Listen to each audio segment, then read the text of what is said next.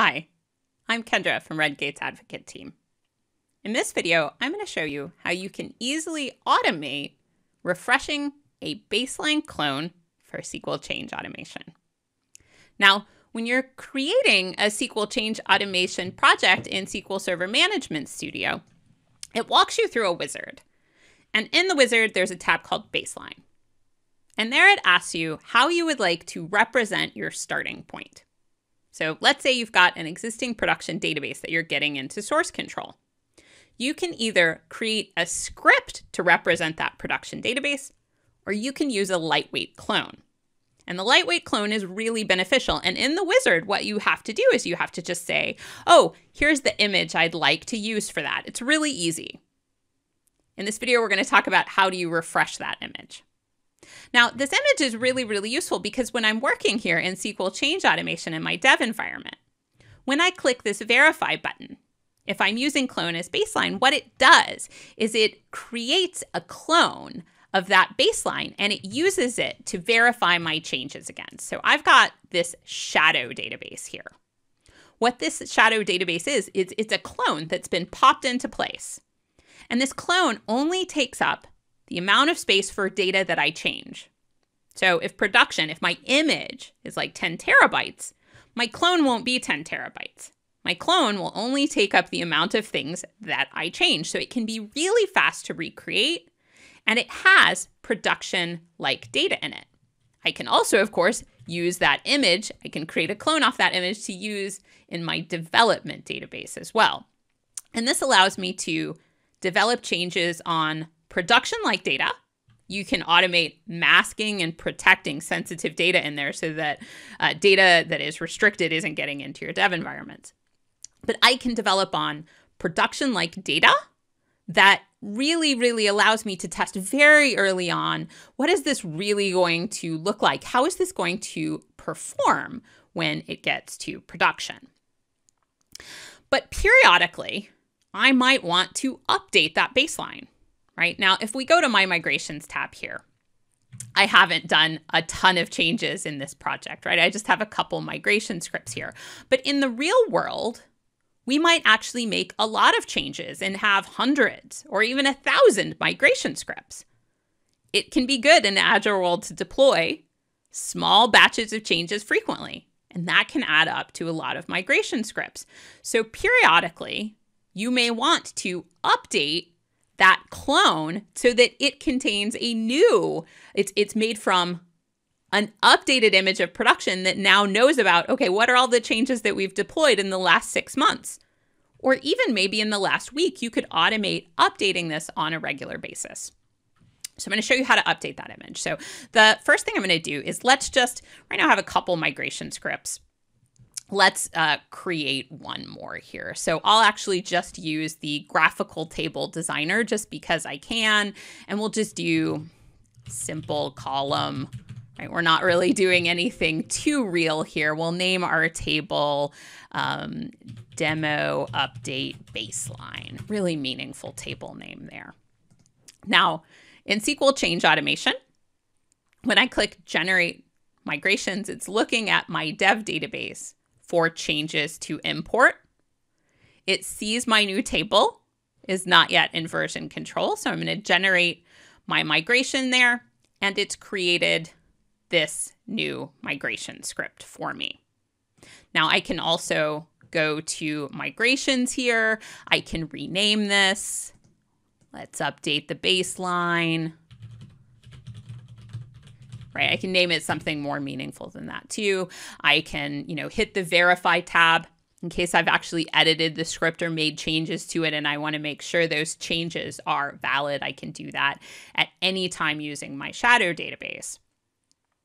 So once in the real world, I would go through some more steps here. In the real world, I would probably be working in a different branch, right? Here on my version control tab, I would have created a different branch. I would be checking this into my branch. I would be pushing it up to my repo.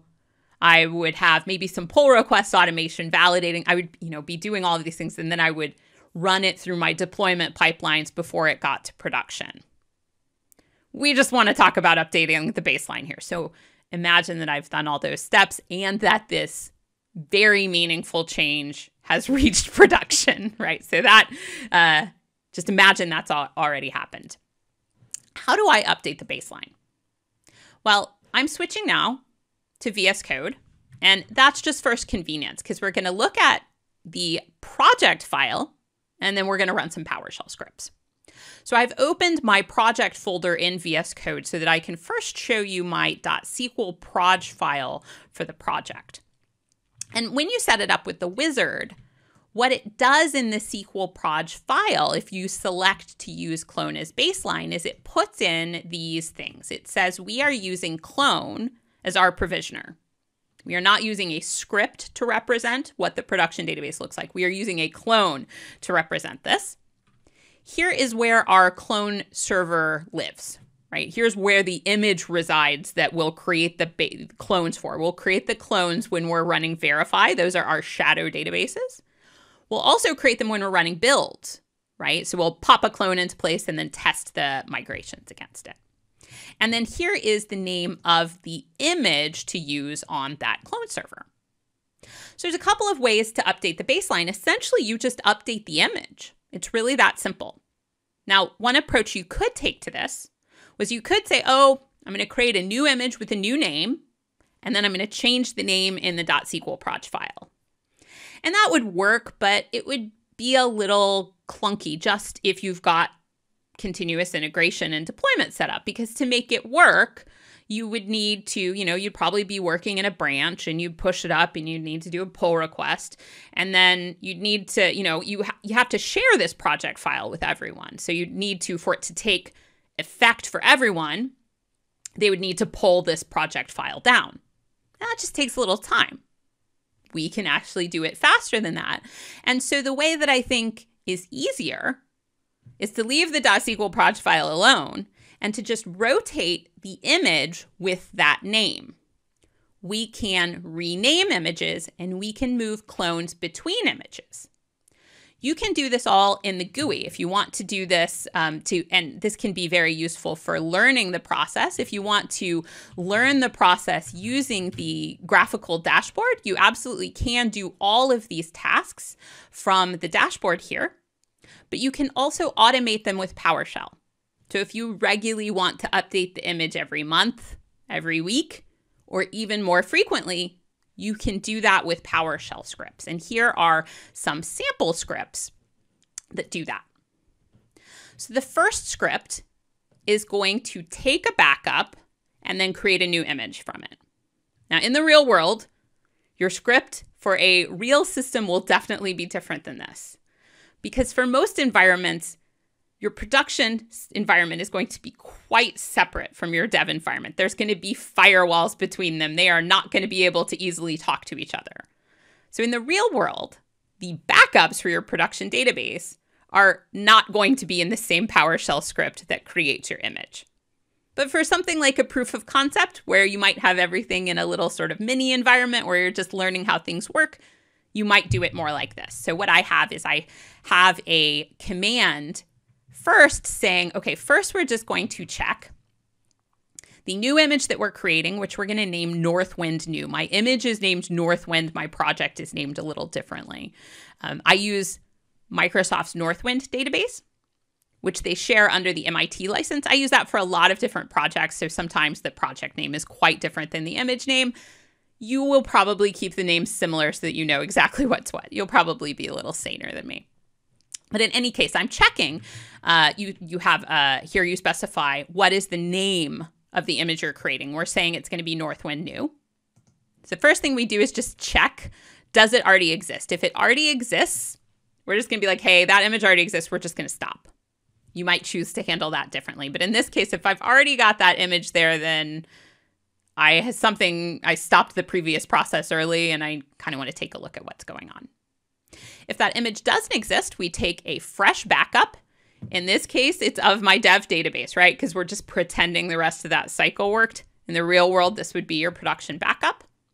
And then we're going to go ahead and connect to the clone server.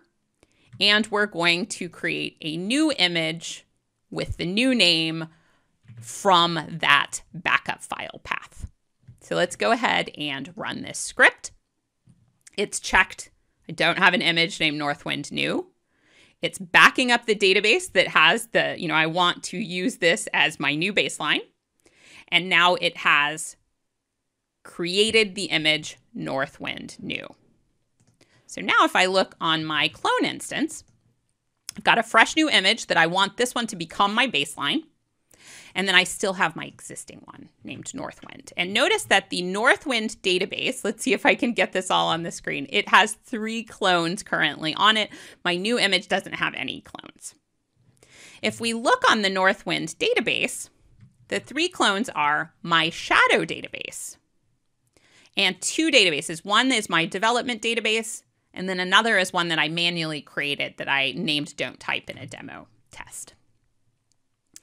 So back in PowerShell in VS Code, the second step that we can do, and these could all be in one script. I just put them into 3 scripts for the purpose of telling a story. The second thing we want to do is a switcheroo. So I'm going to rename the Northwind database to Northwind Old, and I'm going to rename Northwind New to Northwind. We first, we have the names we want to use up here at the top. We are checking if the things we plan to rename exist. If they do exist, we will be using the rename SQL Clone image commandlet to do the renames, and then we'll be exiting. Oh, and one thing I definitely want to specify. At the top of all of these scripts in the sample repo, I'll share the sample repo in the YouTube comments. All of these scripts, I created these from samples. Right? So I just modified samples that are already on the SQL Clone site. So you could take what I've mixed and matched. You could go to the source itself. You can use these to mix and match your own scripts there. I am not a PowerShell guru.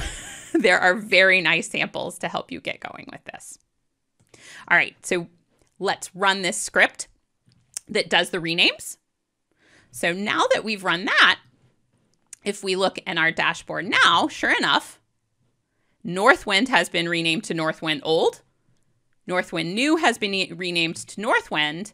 I still have my 3 clones on Northwind Old. So what our final script does is it looks at these clones and it selectively moves the ones that I want to move to the new image. And the reason that I'm only moving some of them is that these shadow databases will get recreated dynamically. Whenever someone goes in and he presses that verify button, if the shadow database isn't there, it'll go ahead and create a fresh clone for them. So my opinion is I may as well move these databases that are dev databases that are being used for certain purposes. But for the shadow database, I'm just going to go ahead and let it get dropped and not move them. If you want to move them, you totally can. My philosophy is just let them get recreated as needed, because maybe I was working on this database last week and I needed the shadow, but maybe next week I won't be working on that. Maybe I won't need a shadow for a while. Why recreate it if we don't need it? Now, there is an important thing to know about moving clones. And that important thing is written at the top of script number 3. So let's get a little more real estate here. So it does give you a warning here. When you are moving clones to a new image, if I have modified the data in that clone, it will get reset. So if I changed the data in a table, or if I added a table and generated data against it, those will get removed. I actually think this isn't a bad thing for people to get used to. So here's my take on why. In my opinion, as long as the production database is changing, it is better for me to adapt to practices that let me get the latest copy of that production data for my work. Because if we add a new column to a table, what does the data look like in that column? Well, I won't have any idea if I'm just using a column that doesn't have any production data or masked copies of any production data in it, right? I have to refresh regularly to keep up with production. Now, I may need to make data changes to my dev environments. I can have both. The way to have both is for schema changes and for static data changes to be regularly committing those to a branch and source control, right? So that I can just reapply from there. And if there are times where I need to change data in a table or populate something from generated data, it's good for me to save scripts from those. Those scripts you can have scripts be automatically applied when you create some clones. So that, I don't even necessarily have to wait for those to be run. But if we have an environment where we're used to clones regularly being reset, I naturally create these habits that mean that even when my environment is reset, I'm able to change it back around to how I need it to be. And I get the benefit of having it be production-like as well. So it is important to be aware that when you move clones, they are reset. But I actually don't think that that is a bad thing. So what this script does is it connects to our clone server. We tell it where we want to move the clones from and where we want to move them to. It will move the clones. I have changed the logic that says that if the name is like Shadow, don't move it. Just drop it. That's fine for me. You can change the logic to be whatever you like. And then at the end of this script, it does remove the old image. Of course, you don't have to do that if you want to keep the images around for some reason. It is all customizable for you. So running our script, it is rolling through things, and we can see it just found the shadow and it said, hey, we're not moving that one. The others it moved. So if we go back and we now look at Northwind, we can see that Northwind has 2 databases. It moved the 2 that weren't shadows. If I go back into my SQL Change Automation project and I click Generate Migrations, I did have this project open the whole time. So now it's finding, hey, I'm looking at this, you're doing some work, you don't have a shadow database, so I'm going to recreate one. I said it did that when I hit verify. It also does that when you generate migrations, right? So it'll recreate that shadow database for you, and I have updated my baseline. Well, how do I prove that it's updated my baseline? Well, an easy way to kind of prove that it's updated my baseline.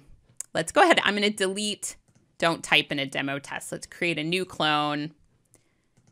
Right. So this is not being touched by SQL Change Automation or any automation. So we're just going to call this, don't type in a demo. We'll call it proof, right? I could have left the other one there, by the way. I just deleted it in an urge to tidy up. So here's don't type in a demo proof. And if we look at our tables here, what was our table is named demo update baseline. That is the one we created in the last migration script. We can see that that in fact is when we created the clone from the new updated image that is in that clone. And if we even want to look in our migration log table, we can see in our migration log table that we have 1, 2, 3 migrations in there.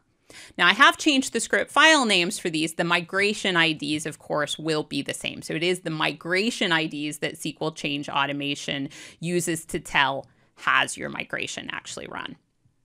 So quick recap. I've kind of gone through a lot of things.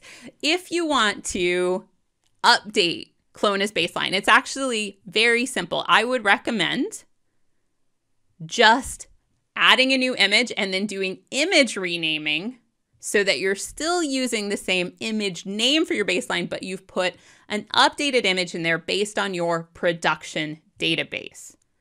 You can do this image rotation all with PowerShell in an automated fashion if you like. You can also do it through the GUI if you want, but I think once you take a look at the things you can do with PowerShell, setting this up to be automated on a regular basis will be the easiest thing. Do make sure that you get people used to the fact that when you refresh images, if they have dev databases created from those images, they will be reset. But the good news is they will have newer, fresher, more production-like data in there as well. Thanks for joining me for this video.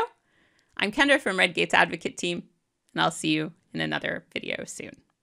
Bye, folks.